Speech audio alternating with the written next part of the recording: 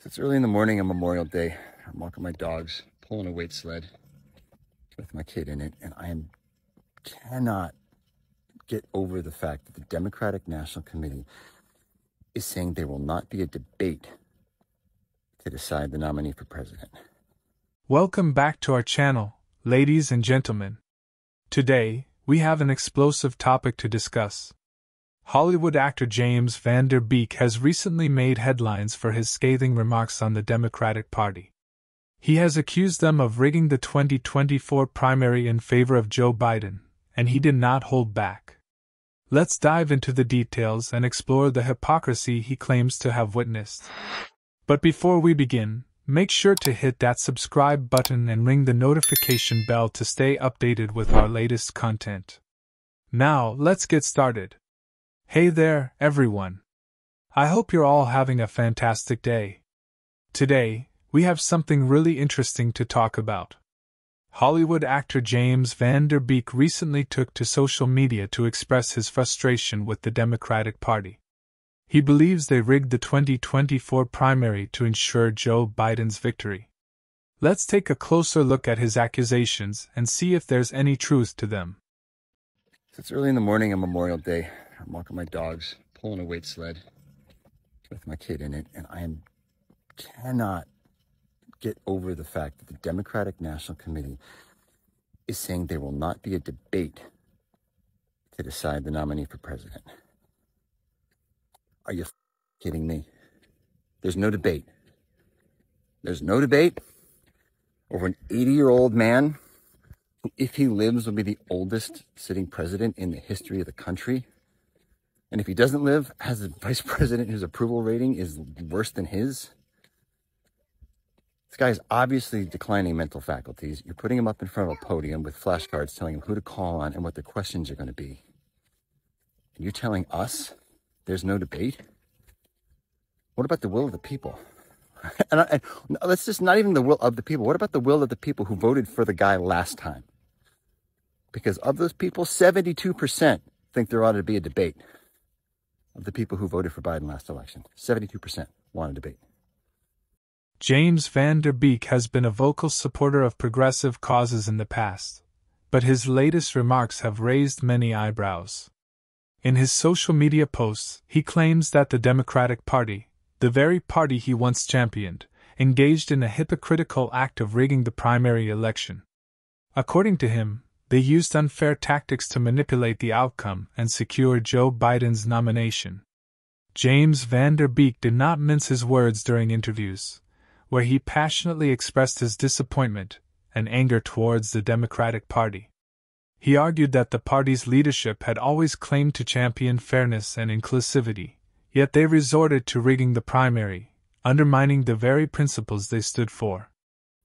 So the DNC is openly bypassing the will of the people. Why? This was a democracy of the people, by the people, for the people. If we don't have a debate, this is not a democracy by the people. It's a democracy by them. For who? Big banks, big business, big tech, big pharma, big government, big whatever. I mean, what the hell? How is this a democracy? And how is anybody in the DNC right today going to post about thanking our troops and thanking the families who have made the ultimate sacrifice to preserve our democracy and our way of freedom? Now listen, I am grateful for them, but any member of the DNC who's going to think about posting that today, stop, think, and do your fucking job before you start posting about how grateful you are. There are people out there who are willing to die to preserve democracy, because you are not preserving democracy right now. Now, let's be clear. Joe Biden went on to win the 2024 primary and ultimately became the Democratic Party's nominee. However, James Van Der Beek argues that the means by which this victory was achieved were far from ethical. He believes that the Democratic Party manipulated the primary process to suppress other candidates' chances and secure Biden's nomination.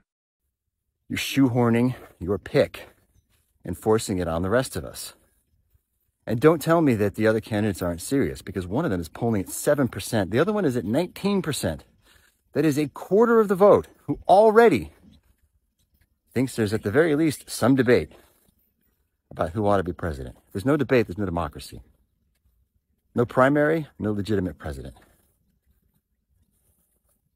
So thank you to all the troops. Thank you to the families who have made the ultimate sacrifice to preserve our way of life, to preserve our democracy. Let's all do our part. We need a debate. How do we have a government? How do we have a democracy if we're letting a small little back room of people make all the important decisions for us? That's not a democracy, and it doesn't work. It's important to note that James Van Der Beek's remarks have sparked a heated debate online. Some have supported his claims, suggesting that the Democratic Party has a history of playing favorites during primaries. Others have dismissed his allegations as baseless and lacking concrete evidence. Whatever the case may be, his statements have certainly ignited a conversation.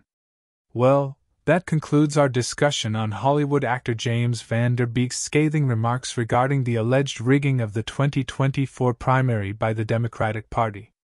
It's a topic that has certainly caused a stir in the political landscape. What do you think? Do you believe there is any truth to James Vanderbilt's claims, or do you think it's just another conspiracy theory? Let us know your thoughts in the comments section below. And don't forget to like this video and subscribe to our channel for more engaging discussions on current events. Until next time, take care and stay informed.